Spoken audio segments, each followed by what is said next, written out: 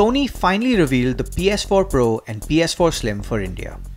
If you include the already available original PS4, gamers will have 3 PS4 consoles to choose from for some time, as the original PS4 will continue to be on sale until stocks last.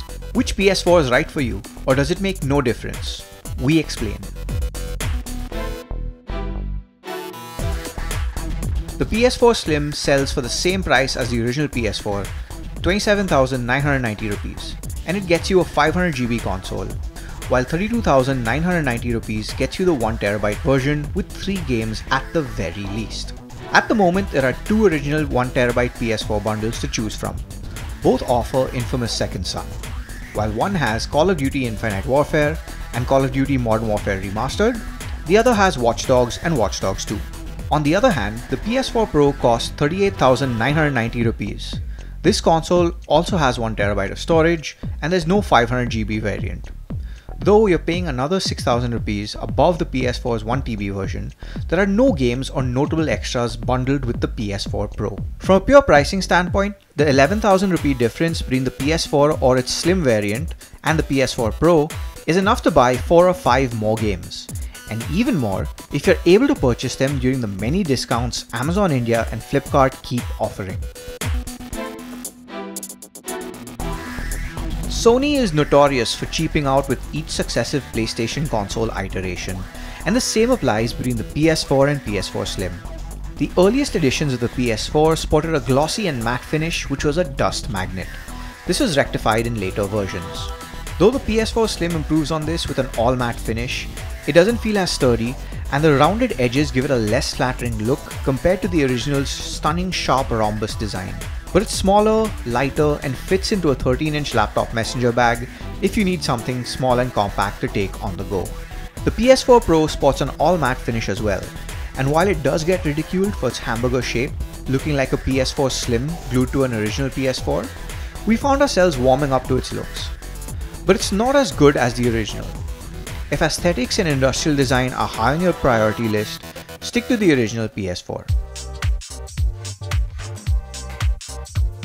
The PS4 Pro touts 4K support as well as promising a more fluid experience with PSVR. HDR is supported by all 3 consoles. In terms of ports and Wi-Fi, there are some subtle differences which may be important depending on how you play. Both the PS4 and PS4 Slim sport a near identical feature set. You'll get the same 2 front-facing USB ports and an HDMI for video, an aux port for the PS4 camera, and an Ethernet port. The key difference, apart from size, is that the PS4 Slim lacks an optical output. In its place though, the PS4 Slim has a better Wi-Fi chip which supports the 5 GHz band for a more reliable connection. The PS4 Pro has all the ports of the PS4 including optical out, and it also has the improved Wi-Fi of the PS4 Slim. There's an additional USB 3.1 port on the rear as well. Aside from this, it supports the faster SATA 3 specification, though in our performance comparison between the PS4 and PS4 Pro, there was very little perceptible difference in most games. If you're dependent on Wi-Fi for getting online, you're better served with a PS4 Slim or a PS4 Pro.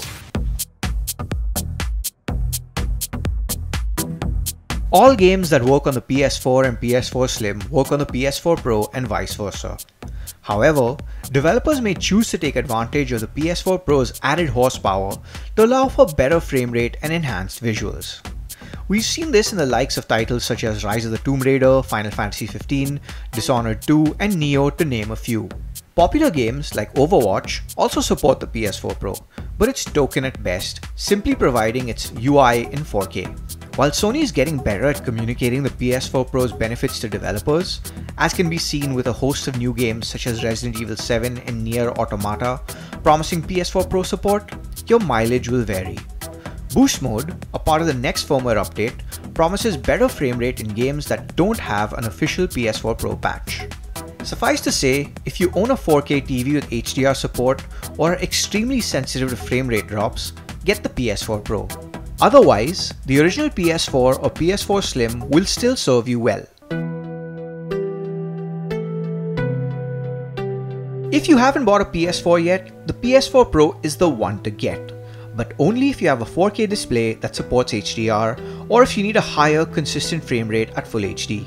There's also an additional USB port, But there's also a price difference of 11,000 rupees, and that money can be put to better use elsewhere. You could get by just fine with a 500GB PS4 or PS4 Slim if you're relying solely on buying games on disc. But if you plan on buying games digitally or play games that have updates aplenty like Final Fantasy XIV and Destiny, the hard drive space could end up being a lot more dearer. Upgrading from a 500GB to a 2TB hard drive will cost roughly 9,000 rupees, making it a prohibitive affair. So while a 1TB PS4 Slim or original PS4 might seem like the odd choice in the middle, the additional hard drive space could save you some extra expenditure in a year or two. With the original PS4 finally being phased out, you can expect your local store as well as those online to offer deals on existing stock too. We'd still suggest buying it offline, as you have the option of requesting the retailer to remove the games it comes bundled with for an even lower price.